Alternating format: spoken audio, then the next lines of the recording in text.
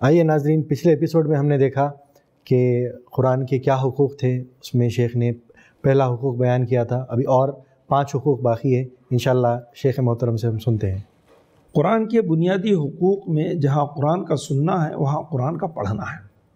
قرآن پڑھنے کے سلسلے میں قرآن نے واضح طور پر کہا فَقْرَؤُوا مَا تَيَسَّرَ مِنَ الْقُرْآنِ، یا فَقْرَؤُوا مَا تَيَسَّرَ مِنْهُ، سورہ مزمل کی آیت ہے، اس میں بتایا گیا کہ آپ اپنی کیپیسٹی کے مطابق قرآن پڑھیے، جتنا آپ سے ہو سکتا ہے۔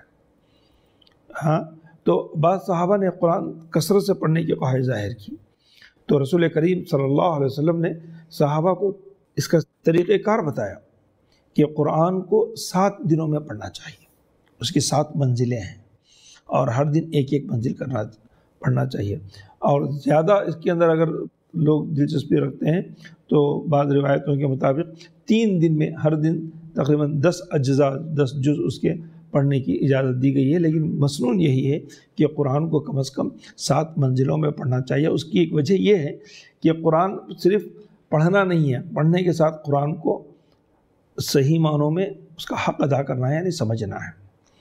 ہاں، عبداللہ ابن عمر رضی اللہ تعالیٰ عنہ نے کہا کہ مجھے سورہ بقرہ سمجھنے میں 8 سال لگے، سورہ بقرہ سمجھنے میں 8 سال لگے۔ تو تلاوت کی جا سکتی ہے، کثرت سے تلاوت کرنا چاہیے۔ پہلا حق سننا ہے، جب آدمی کثرت سے سننے کا عادی ہوتا ہے تو کثرت سے پڑھنے کا عادی ہوتا ہے۔ تو فقرؤوا ما تیسر من القرآن، یہ قرآن کو اکثر آپ پڑھیں تو قرآن کے حقوق کے ساتھ پڑھیں، اس کے یعنی جو مخارج ہیں، جو آداب تجوید ہیں، اس کا لحاظ پڑھیں گے۔ اگر آپ ضاد کو ضا پڑھ لیے، زے کو زال پڑھ لیے تو معنی بدل جاتے ہیں۔ تو قرآن پڑھنا جو ہے فارمیلٹیز کے لیے نہیں ہونا چاہیے، قرآن اچھے قاری کے سامنے پڑھنا چاہیے، وہ جو آپ کو بہتر انداز میں قرآن کی نشاندہی کرنا چاہیے۔ اب دیکھیے، ہمارے پاس بچوں کے پاس بہت ساری اپڈیٹس ہیں، کرکٹ کی اپڈیٹس ہیں، گانوں کی اپڈیٹس ہیں، ہمارے بچوں کے پاس قاریوں کی اپڈیٹس نہیں ہیں۔ دنیا میں بہترین قاری کون پائے جاتے ہیں؟ الغامدی کو کتنے لاکھوں افراد نے سنا ہے، سدئی کو کتنے لوگ سنتے ہیں، جابری کو کتنے لوگ سنتے ہیں، علی جابر کو، ہاں، علی محفوظ کو کتنے لوگ سنتے ہیں۔ یہ ہمارے بچوں کے پاس اپڈیٹ نہیں ہے۔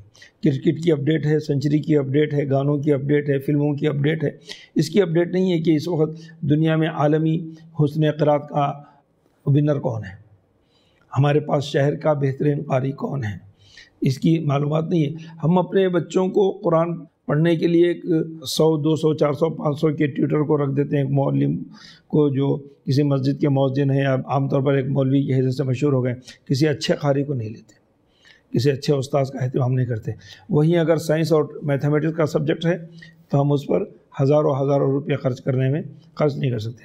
اگر وہ بچہ بہترین انجینئر بھی بن گیا اور اس کو ملازمت بھی مل گئی تو 30 سال کے لیے 40 سال کے لیے، اس کے بعد اس کی وہ نالج بیکار ہے۔ اگر یہ نالج مل گئی تو اس کو قیامت تک ہے، قبر تک لے جانے والی ہے، کامیابی تک لے جانے والی ہے۔ تو جو آخرت کا سفر ہے اس پر ہم کبھی غور نہیں کرتے، جو عارضی سفر ہے، جو عارضی کامیابی ہے، جس کو چھوڑ کر جانا ہے، اس کے اوپر پیسہ بہت خرچ کرتے ہیں۔ تو یہ قرآن پڑھنے کے سلسلے میں انسان کو سیریس ہونا چاہیے، اور عمر کا لحاظ کیے بغیر کہ میری عمر اتنی گزر گئی اب میں کیسا پڑھوں، ایسا نہیں ہونا چاہیے۔ آپ کو معلوم ہے حضرت عمر رضی اللہ تعالیٰ عنہ اپنی خالہ کے پاس قرات سیکھنے کے لیے جاتے تھے، مخارج کے لیے جاتے تھے، سننے کے لیے جاتے تھے۔ تو اس طریقے کا مزاج ہونا چاہیے۔ حضرت ابو موسیٰ اشعری کہتے ہیں کہ میں قرات پڑھ رہا تھا اور کچھ عرصے کے بعد مجھے محسوس ہوا کوئی سن رہا ہے، میں نے پلٹ کے دیکھا تو اللہ کے رسول صلی اللہ علیہ وسلم تھے۔ تو رسول کریم صلی اللہ علیہ وسلم کو دیکھ کر میں بھیج گیا، میں نے پوچھا کہ اللہ کے رسول آپ میری قرات سن رہے تھے؟ تو اللہ کے رسول نے کہا کہ ہاں۔ تو ابو موسیٰ اشعری نے کہا کہ یا رسول اللہ، اگر مجھے پہلے معلوم ہوتا آپ میری قرات سن رہے ہیں میں اور اچھا پڑھتا۔ تو یہ بچوں میں اس طریقے کا کمپٹیشن ڈالنا چاہیے کہ کون قرات اچھا پڑھ سکتے ہیں اور کس کو قرات سکھانا چاہیے، اس کے لیے پیسہ بھی دینا چاہیے، وقت بھی دینا چاہیے۔ ہماری مجالس میں، ہمارے گھروں کی مجلسیں کھانے پینے کے لیے جمع ہوتی ہیں، کسی پروگرام کے لیے، ٹی وی پروگرام کے لیے جمع ہوتے ہیں۔ کبھی ہم نے اپنی بیوی کی قرات نہیں سنی، کبھی بیوی نے شوہر کی قرات نہیں سنی۔ ہم نے اپنی بہن کو بہت سارے تحفے دیے لیکن بہن سے قرات نہیں سنی. ہاں ہم نے لڑکوں کا انتخاب کیا لیکن کبھی یہ نہیں سوچا کہ یہ لڑکا قرات کیسے پڑھتا ہے. تو یہ قرآن پڑھنے کے سلسلے میں اس پر ہم کو غور کرنا چاہیے. یہ بہت اہم مسئلہ ہے اور یہ ہماری نجات کا ذریعہ ہے. قرآن کے بنیادی حقوق میں پہلا تو میں نے بتایا سننا ہے، دوسرا پڑھنا ہے، تیسرا پڑھنا اور پڑھانا ہے. یعنی جو شخص پڑھنا جانتا ہے اس کی ذمہ داری پڑھانا ہے. صرف اپنے پڑھنے پر اکتفا نہیں کرنا چاہیے. رسول کریم صلی اللہ علیہ وسلم نے فرمایا کہ اس دنیا کی بہترین ٹیم وہ ہے جو قرآن کو پڑھے اور پڑھائے. خیرکم من تعلم القرآن وعلمہ. رسول نے فرمایا کہ بہترین، خیر کا لفظ یہ سپرلیٹو ڈگری میں آتا ہے کہ اس سے بہتر کوئی ہو نہیں سکتا، کہ یہ وہ قوم، وہ جماعت، وہ لوگ سب سے بہتر ہیں جو قرآن کو پڑھتے ہیں اور پڑھاتے ہیں. تو پڑھنے اور پڑھانے کا سلسلہ رسول کریم صلی اللہ علیہ وسلم کے زمانے میں صحابہ کی جماعتیں تھیں. مدینہ منورہ میں رسول کریم صلی اللہ علیہ وسلم نے صحابہ کے گروپ بنائے تھے جس کے اندر وہ صحابہ پڑھنے پڑھانے کا کام دیتے تھے. حضرت ابو بکر کا حلقہ تھا، حضرت عمر کا حلقہ تھا جس کے اندر ان کے ساتھ مخصوص صحابہ تھے. حضرت زید بن ثابت کا حلقہ تھا، نوجوان صحابی تھے. حضرت معاذ بن جبل اصحاب صفا کے صحابہ اکرام کو اور بچوں کو پڑھاتے تھے. ایک مرتبہ رسول کریم صلی اللہ علیہ وسلم اصحاب صفا پہ سے گزرے تو اس میں سے چند بچے اور چند اشخاص آ کر کھڑے رہ گئے. اس میں کچھ ننگ دھڑنگ بھی تھے جن کے پاس کپڑے بڑے کم تھے. صلی اللہ علیہ وسلم نے ان سے سوال کیا کہ آپ کیا کر رہے تھے؟ انہوں نے کہا کہ ابھی استاد ہم کو قرآن پڑھا کر گئے ہیں. استاد سے مراد وہاں پر معاذ بن جبل تھے جو ان کی آگے تربیت کیا کرتے تھے.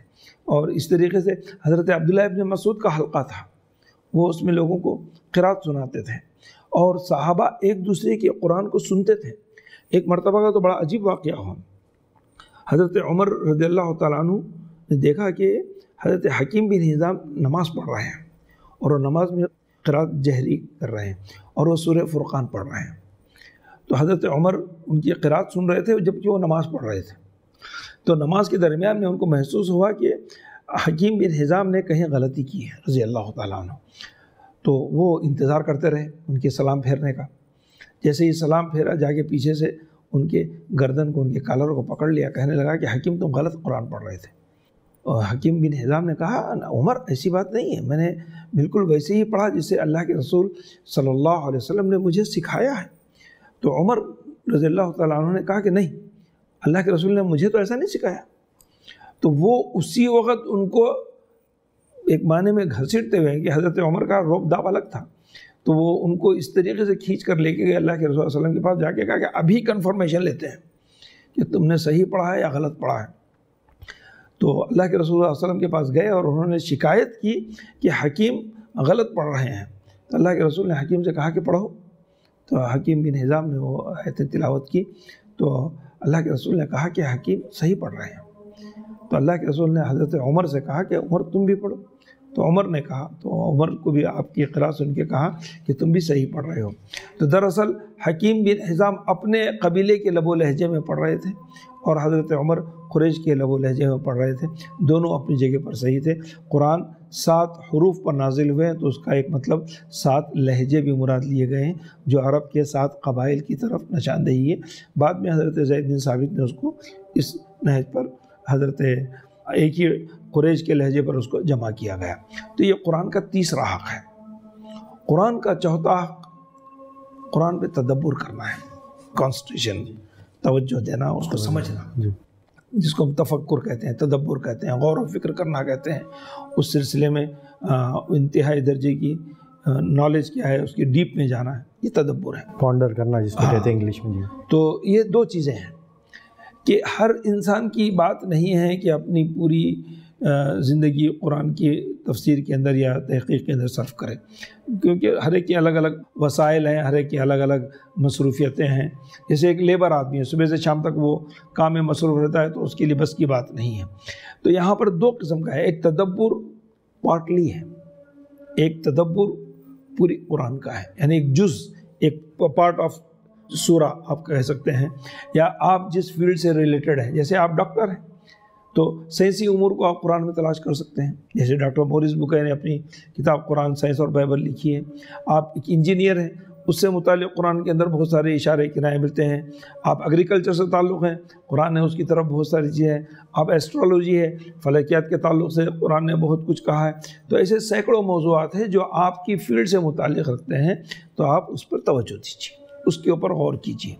اور چھوٹی چھوٹی صورتیں ہیں جو ہم عام طور پر نمازوں میں پڑھتے ہیں، تو اس کا معنی و مفہوم ہمیں سمجھ میں آئے تو اس کے اوپر غور و فکر کر سکتے ہیں. ایک چھوٹا سا واقعہ ذکر کرتا ہوں میں، اس ضمن میں آپ کو بات سمجھ میں آ جائے گی. حضرت عبداللہ ابن عباس رضی اللہ تعالیٰ عنہ چھوٹی عمر کے تھے اور بڑے بڑے صحابہ سے ان کا ملنا جلنا اٹھنا بیٹھنا تھا. خاص طور پر وقت کے سب سے بڑے شخصیت حضرت عمر رضی اللہ تعالیٰ عنہ ان کو بڑا قریب کرتے تھے. تو جو بڑے صحابہ تھے وہ اس چیز کو فیل کرتے تھے، بولتے کہ ہمارے بچوں کو آپ قریب نہیں رکھتے ہو اور عبداللہ ابن عباس کو اپنے ساتھ میں مشوروں میں رکھتے ہو، اپنے ساتھ میں بٹھاتے ہو اور بڑے لوگوں کی مجلسوں میں ان کو جگہ دیتے ہو. تو یہ صحابہ اس چیز کو فیل کر رہے تھے. حضرت عمر رضی اللہ تعالیٰ عنہ نے کہا کہ عبداللہ ابن عباس کا معاملہ دیگر بچوں سے الگ ہے. یہاں یہ کہا کہ آپ کیسے کہہ سکتے ہو ایسے؟ میں کہا کہ اگر چاہتے ہیں تو ہم آپ کے بچوں کا اور عبداللہ ابن عباس کا ایک امتحان لیتے ہیں چھوٹا سا. تو صحابہ نے اپنے بچوں کو بلایا. ادھر سے عبداللہ ابن عباس آئے، کم عمر کے نوجوانوں میں تھے. تو جب ان سے ایک سوال کیا انہوں نے کہا کہ دیکھیے سورہ نصر ہے، اذا جاء نصر اللہ والفتح، ذرا اس کی وضاحت کر دو، اس سورت کی تفسیر کیا ہے. تو صحابہ کے بچوں نے جنرلی جو میٹر سے واضح ہو رہا ہے کہ یہ اللہ کی کامیابی اور فتح نصیب ہوگی مسلمانوں کو اور دین پھیل جائے گا، بڑی وسعت ہوگی، خوشحالی ہوگی، لوگ اسلام میں داخل ہوں گے. یہ باتیں اس کے اندر کہی گئی ہیں اور رسول کریم صلی اللہ علیہ وسلم کو تسبیح و تحمید کا طرف اشارہ کیا گیا ہے. تو حضرت عبداللہ ابن عباس سے بھی آپ نے یہی سوال کیا. تو عبداللہ ابن عباس نے کہا کہ اس صورت میں رسول کریم صلی اللہ علیہ وسلم کی وفات کی خبر ہے. سب نے کہا کہ ایسا تو کہیں ذکر نہیں ہے کہ اس میں کہیں رسول اللہ علیہ وسلم کی وفات کا ذکر ہے. تو انہوں نے اپنے تدبر و تفکر سے کہا کہ قرآن کا جو میٹر بتا رہا ہے کہ کامیابی ہوگی، دین مکمل ہو گیا اور مسلمان داخل ہوں گے، اس کے بعد آپ اللہ کی طرف رجوع کیجئے. یہ ریٹائرمنٹ کی عمر ہے. آدمی جب آخری مرحلے میں آتا ہے تو تسبیح اور حمد و ثنا میں لگ جاتا ہے. تو آپ کو یہی کہا جا رہا ہے کہ آپ کی ذمہ داری پوری ہو گئی، اب آپ کو رخصت ہونا ہے. فسبح بحمد ربک واستغفر، آپ اپنے رب کی. تو یہ ان کے تدبر کا نتیجہ تھا. یہ جو نتیجہ انہوں نے عکس کیا. تو ایسی ہی آیات پر انسان کوئی ضروری نہیں ہے کہ بہت بڑا علامہ ہو اس کو سوچنے کے لیے. قرآن کی عجائب کم ہونے والے نہیں ہیں. حدیث میں آتا ہے کہ لا تنقص عجائبہ، اس کی عجیب و غریب قسم کی چیزیں کبھی ختم نہیں ہوگی. لیکن یہاں پر کئی لوگ اس کے اندر کنفیوز ہو سکتے ہیں کہ تدبر کرنا مطلب جب ہم اس کے اوپر پونڈر کرتے ہیں، جب سوچ غور و فکر کرتے ہیں، تو کئی لوگ اس کا یہ معنی بھی لے رہے ہیں کہ ہم قرآن کو اپنے عقلوں سے سمجھ سکتے ہیں، اس کے فہم کو ہم اپنے عقلوں سے سمجھ سکتے ہیں. ہاں، یہاں آپ کا جو سوال ہے یہ دو چیزوں سے ہے. ایک چیز ہے جو شریعت میں جن چیزوں کے احکامات ذکر کیے گئے ہیں وہاں آپ اپنی طرف سے کوئی تحریف و تبدیل نہیں کر سکتے ہیں. یہاں بالکل روایت ہی پر عمل ہوگا.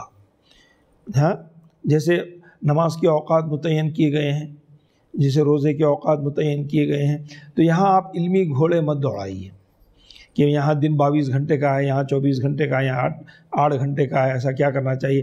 وہ امور توقیفیہ ہے، اس کو من و عن ویسی تسلیم کریں گے. یہ جو آپ کا ریسرچ ہے وہ آپ کی نالج ہے، اس سے فائدہ بھی ہو سکتا ہے، وہ صحیح بھی ہو سکتی ہے، غلط بھی ہو سکتی ہے، لیکن یہ افادے کی حد تک ہے، جس سے عوام الناس کو بعض چیزیں سمجھنے میں مدد ملتی ہے. بہت ساری چیزیں تھیں جو اس سے پہلے والے زمانے میں ہم کو سمجھ میں نہیں آئی، لیکن آج کی تحقیق کے لحاظ سے وہ چیز سمجھ میں آتی ہے. اگر وقت رہے گا تو اس میں ایک چھوٹا سا واقعہ میں ذکر کر سکتا ہوں کہ اس کی وجہ سے ہم کو کیا فائدہ ہوگا موجودہ ریسرچ اور سائنس کی وجہ سے، تدبر کی وجہ سے. جرمنی میں ایک کانفرنس ہوئی. وہ کانفرنس اراضیات، زمین، جیولوجسٹ جو کہتے ہیں اراضیہ زمین کے تعلق سے تھی. تو اس میں دنیا بھر کے ماہرین ارضیات اور سائنٹسٹ جمع تھے. انہوں نے اس میں سے ایک جرمن کے جیولوجسٹ نے کہا کہ میں نے 25-30 سال کی تحقیق کے بعد آج ایک نئی چیز پیش کر رہا ہوں. آگے کیا چیز ہے؟ تو انہوں نے کہا کہ میں نے دنیا کا سروے کیا تو میں نے دیکھا کہ یہ روم اور اس سے ریلیٹڈ جو علاقہ ہے وہ ذرا پست ہے، دبا ہوا ہے، نارمل نہیں ہے جسے دنیا کی دوسری زمین ہے. اور میں نے مختلف قسم کے ریسرچ اور آلات اور مختلف قسم کی ٹیکنالوجی زمین کے نیچے سے، پہاڑوں کے اوپر سے، فضا میں سے، کئی سمندروں کے اندر سے تحقیقات کرنے کے بعد میں اس نتیجے پر پہنچا ہوں. تو وہ کہہ رہے ہیں کہ اس سے دنیا میں ایک نیا انقلاب آئے گا، دنیا کو ایک نئی نالج ملے گی. ان کے وہ سائنٹسٹ کے اپنے خیالات ہیں. تو اسی محفل میں یمن کے ایک بہت بڑے سائنٹسٹ اور عالم ہیں عبد المجید زندانی. عبد المجید زندانی کی ان سے ملاقات ہوئی. انہوں نے کہا کہ آج کے کانفرنس میں مجھے یہ پیش کرنا ہے. تو انہوں نے ان سے ایک ہی لفظ کہا کہ جناب آپ قرآن پڑھ لیتے تو 25 سال آپ کے 30 سال ضائع نہیں ہوتے. انہوں نے پوچھا کہ وہ کیسے؟ تو انہوں نے کہا کہ تم جو ریسرچ کر رہے ہو وہ قرآن نے ایک لفظ میں بیان کیا ہے. اعوذ باللہ من الشیطان الرجیم، بسم اللہ الرحمن الرحیم، الف لام میم غلبت الروم فی ادنی الارض ومن بعد غلبہم سیغلبون. روم ہار جائیں گے، مغلوب ہو جائیں گے. فی ادنی الارض، وہ جو زمین کا پست علاقہ ہے. ہمارے مفسرین ہمیشہ ادنا کا معنی قریب کا کرتے رہے. ہاں ادنا کا معنی قریب کا ہے، لیکن اب اس ریسرچ کے بعد ہمارا دماغ وہاں کھل رہا ہے کہ قرآن نے وہاں پر اقرب کا لفظ نہیں استعمال کیا، جبکہ قریب کا لفظ قرآن میں کئی جگہوں پر استعمال ہوا ہے. ان اللہ قریب من المحسنین وهو اقرب من حبل الورید. قریب کا لفظ قرآن میں اجنبی نہیں ہے، قریب عربی کا لفظ ہے، لیکن یہاں قریب کا لفظ نہیں استعمال کیا. ادنا کا لفظ، ادنا اعلیٰ کے مقابلے میں ہوتا ہے. ادنا کے معنی نیچے، اعلیٰ کے معنی اوپر. تو یہاں پر جس زمین کی کیفیت بتائی جا رہی ہے وہ اس کیفیت میں تھا کہ ادنی الارض، زمین کے نچلے وہ سطح، جو کو قرآن نے ایک لفظ میں پوری وضاحت بیان کر دی کہ اس زمین کا سچویشن ایسا ہے. تو 1500 سال کے بعد کسی جیولسٹ کو یہ خیال آیا اور اس کے بعد اس نے یہ ریسرچ کی تو وہ ہمارے قرآن سے ٹکرایا. تو اس میں نہ ہمارا عقیدہ ٹکرا رہا ہے، نہ ہمارے دین پر کوئی حرف آ رہا ہے، نہ اس ریسرچ سے ہمیں کسی قسم کا اختلاف سمجھ میں آ رہا ہے. اگر ہمارے مفسرین نے نہیں لکھا تھا تو اس کا یہ مطلب نہیں کہ وہ غلط تھے، کہ ان کی نالج یا ان کا ریسرچ جو اس لحاظ سے تھا، اس وقت کے جو آثار نمایاں کیے تھے، اس کو اگر اس رائے کو ہم قبول کرتے ہیں تو بھی بہتر ہے، اگر آپ ریفیوز کرنا چاہتے ہیں تو بھی اس میں کسی تو مطلب یہ ہے کہ ایسی جو چیزیں اس کے اوپر تدبر کر کر اس طریقے سے ہم لے سکتے ہیں. ہر انسان کو حق حاصل ہے کہ اس میں آپ قرآن کے بارے میں تدبر کریں، لیکن جب قرآن کو سمجھنا ہو تو پھر صحابہ کا فہم ہمارے لیے ضروری ہے. مسائل کے اندر، عقائد کے اندر، دینی کے اندر، ان سب چیزوں کو یہاں تک لیں گے. قرآن کا 5واں حق عمل ہے. بغیر عمل کے قرآن شو کی کتاب دکھائی دے گی. قرآن نے ہمیشہ عمل کی طرف ترغیب دی ہے. اللہ تبارک تعالیٰ ہمارے عمل کو دیکھے گا. اللہ تبارک تعالیٰ، قرآن تطبیق کی کتاب ہے، پریکٹیکل کتاب ہے. قرآن تھیوری نہیں، تھیوری کے ساتھ یہ عملی کتاب ہے. تو رسول کریم صلی اللہ علیہ وسلم اس کتاب کو پریکٹیکل طور پر ہمارے درمیان میں لے کر آئے ہیں، نہ کہ تھیوری کے طور پر. اور اس کا عملی نمونہ رسول کریم صلی اللہ علیہ وسلم کی زندگی ہے. تو قرآن نے جہاں پر بھی حکم دیا ہے وہاں پر سامنے والے کو ایکشن میں رکھا ہے، یا ایھا الذین آمنوا، حتیٰ کہ کافروں کو ایکشن میں رکھا ہے، یا ایھا الذین کفروا. دنیا کو ایکشن میں رکھا ہے، یا ایھا الناس. انسان کو ایکشن میں رکھا ہے، یا ایھا الانسان ما غرک بربک الکریم، یا ایھا الانسان انک کادح الی ربک کدحا والعصر ان الانسان لفی خسر ان الانسان عجولا. انسان کو ایکشن میں رکھا ہے. ایکشن عمل کا نام ہے. تو پوری زندگی عملی طور پر قرآن کو تطبیق دینے کا نام ہے. اور قرآن کے احکامات کی جو شخص مخالفت کرے گا وہ مفلوج زندگی گزارے گا. یعنی عملی طور پر اگر قرآن کے احکامات اس کو پہنچے اور اس کی مخالفت کیا. اور قرآن نے بعض احکامات کے سلسلے میں یہاں تک کہہ دیا کہ قرآن کی مخالفت اللہ کے رسول سے جنگ ہے. جیسے سود کے بارے میں کہا گیا کہ اگر آپ سود سے باز نہیں آئے تو کیا کر رہے ہیں آپ؟ اللہ سے جنگ کر رہے ہیں، رسول سے جنگ کر رہے ہیں. تو یہ قرآن ایکشن کی کتاب ہے، عمل کی کتاب ہے. اور غلط عمل آپ کو اللہ کے خلاف دشمن بنائے گا، اللہ کے خلاف آپ کو کھڑا کرے گا. تو اس لحاظ سے یہ عمل کی کتاب ہے، اس کے اندر انسان کی کوتاہی قابل قبول نہیں ہے. اور آخرت میں جو قیامت کا اور جنت کا جو منظر ہے وہ بھی انسان کے اندر حرکت پیدا کرتا ہے آگ سے بچنے کے لیے اور جنت میں جانے کے لیے. تو اس طریقے سے انسان کے اندر ایکشن، حرکت، نشاط، چاق و چوبند رہنے کی دعوت دیتا ہے. اور پوری آیتیں جہاں پر احکامات کی ہیں آپ وہاں پر پڑھ لیجئے، اس کے اندر یہی بات بار بار دہرائی جا رہی ہے. دوسری چیز، اس کے بعد یہاں تک انسان خود عمل کر کے مکتفی ہو جائے نہیں، خود عمل کر کے مکتفی ہو جائے ایسا نہیں ہے.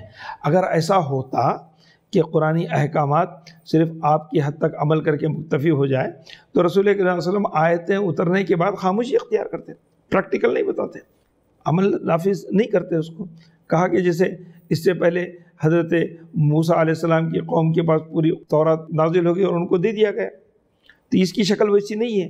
یہاں پر ایک ایک آیت پریکٹیکل میں ہے، ایک ایک آیت عملی طور پر ہے، اور یہ بات دوسروں تک پہنچانا بھی ہے.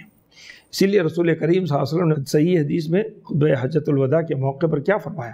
فَلْيُبَلِّغْ الشَّاهِدْ الْغَائِبْ، جو پریزنٹ ہے وہ آبسنٹ جو ہے ان کو بات پہنچائے، یعنی جو موجود لوگ ہیں وہ ان لوگوں تک یہ بات پہنچائے جو اس وقت موجود نہیں ہے.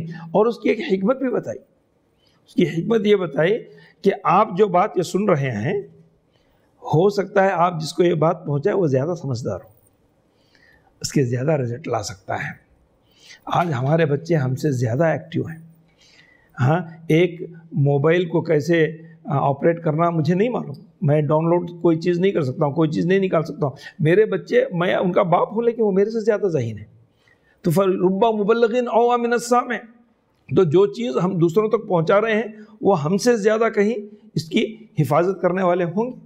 ہاں، تو امام بخاری سے پہلے کئی بڑی بڑی شخصیات گزری ہیں، لیکن جو درجہ اللہ تبارک تعالیٰ نے بات کی امام بخاری کو دیا، ان کے حافظے کو دیا، جو امام مسلم کو دیا، وہ اس سے پہلے والے لوگوں کو نصیب نہیں ہوا. تو امام بخاری کے بعد جو لوگ ان سے آ رہے ہیں، ان کی کتابوں سے استفادہ کر رہے ہیں، ان کی کتابوں کی نصوص کے نصوص، سندوں کی سندیں یاد کر رہے ہیں، تو یہ اللہ تبارک تعالیٰ کی طرف سے ایک عطا ہے. تو اس لحاظ سے یہ دعوت کی کتاب ہے اور یہ عمل کی کتاب ہے. یہ 6 حقوق ہیں جو انسان کو عملی طور پر قرآن کے سلسلے میں محتاط رہنا چاہیے اور اس پر عمل کرنا چاہیے. قرآن کے جو 6 حقوق میں نے ذکر کیے ہیں، اس میں سب سے پہلے قرآن پر ایمان لانا ہے. قرآن پر ایمان کے بغیر آپ قرآن کی کسی بھی چیز پر عمل کریں گے وہ قابل قبول نہیں ہوگا. اور ایمان 3 چیزوں کا نام ہے: دل سے اقرار کرنا، زبان سے اعلان کرنا، اور پریکٹیکل طور پر اعضاء سے اس کا ثبوت پیش کرنا. یہ پہلی ہے. دوسری چیز، قرآن کو غور سے سننا، اور اتنا غور سے سننا کہ اس درمیان میں آپ کوئی کام نہیں کرنا، صرف اور صرف قرآن. ڈرائیونگ کرتے ہوئے یا دوسری چیزوں کے اندر بھی آپ توجہ دے سکتے ہیں، لیکن قرآن سنتے وقت کوئی ایسا کام نہیں کرنا. تیسرا، قرآن کو پڑھنا، خود پڑھنا اور بڑے احتیاط سے پڑھنا، تجوید کے قواعد کے ساتھ پڑھنا. چوتھا کام، پڑھنا اور پڑھانا. اپنے پڑھنے پر اکتفا نہیں کرنا بلکہ اس کو پڑھانے کا سلسلہ بھی رکھنا، کیونکہ یہ دنیا کی بہترین 2 لوگ وہ ہیں جو قرآن کو آپس میں پڑھتے اور پڑھاتے ہیں. پانچواں کام، قرآن میں تدبر کرنا ہے، غور و فکر کرنا ہے، کانسنٹریشن دینا ہے. اور چھٹا، قرآن پر عمل کرنا ہے. اور ساتواں، قرآن کو دعوت کے طور پر دوسروں تک پہنچانا ہے. یہ 7 امور ہیں جو قرآنی حقوق کے لیے بنیاد رکھتے ہیں. دیگر اور بھی بہت سارے امور ہیں لیکن یہ چیزیں اہم ہیں. السلام علیکم ورحمۃ اللہ وبرکاتہ. جزاک اللہ خیر شیخ. ناظرین، ہم نے دیکھا کہ شیخ نے کتنی بہترین طریقے سے ہم کو قرآن کے حقوق بیان کیے. تو انشاءاللہ ہم اور آپ کوشش کرتے ہیں کہ ان حقوق پر قرآن کا حق ادا کرے اور انشاءاللہ ان پر عمل کرے. جزاک اللہ خیر. السلام علیکم ورحمۃ اللہ وبرکاتہ. ایسے ہی اور ویڈیوز بنانے میں ہماری مدد کریں.